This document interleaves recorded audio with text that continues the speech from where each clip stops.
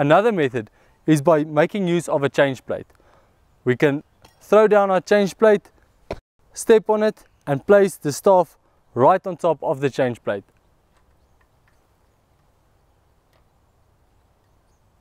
Welcome to another dumpy level theory training session.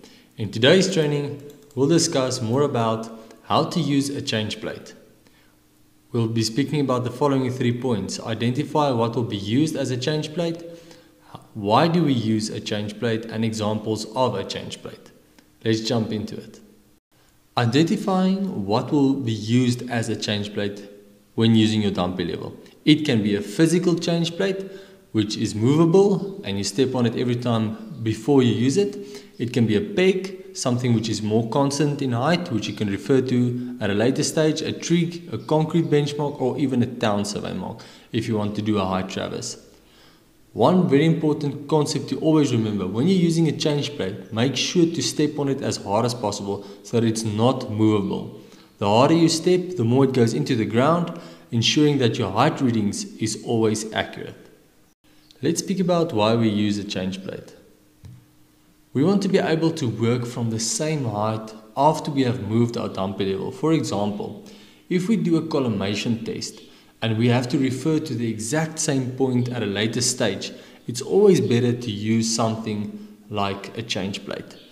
If you've got a permanent baseline at your office that you can use, that is perfect, that's even better, because then you know your height will be 100% the same all the time. But if we just have a change plate, we make use of it to transfer the heights to other known points and to have it constant where we are. The change plate has a small knob, so as soon as you put the level onto the staff onto it, it will always have the same height reading, which is what you want when you're using your dumpy level.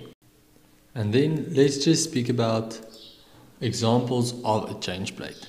So a change plate is something that is movable, but you can also use a fixed point as a change plate.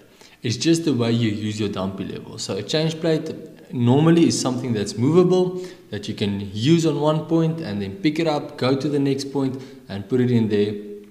But the nice thing about a change plate is, for example, when you're doing a collimation test, is that it is something that you can leave at both ends to be able to make sure that you are always using the exact same heights. So we can see and look at a change plate as anything that gives us a constant reading. So that is why we stated that a change plate could also be something like a peg, a concrete benchmark, and so on. That's it for today. We'll see you in the next video.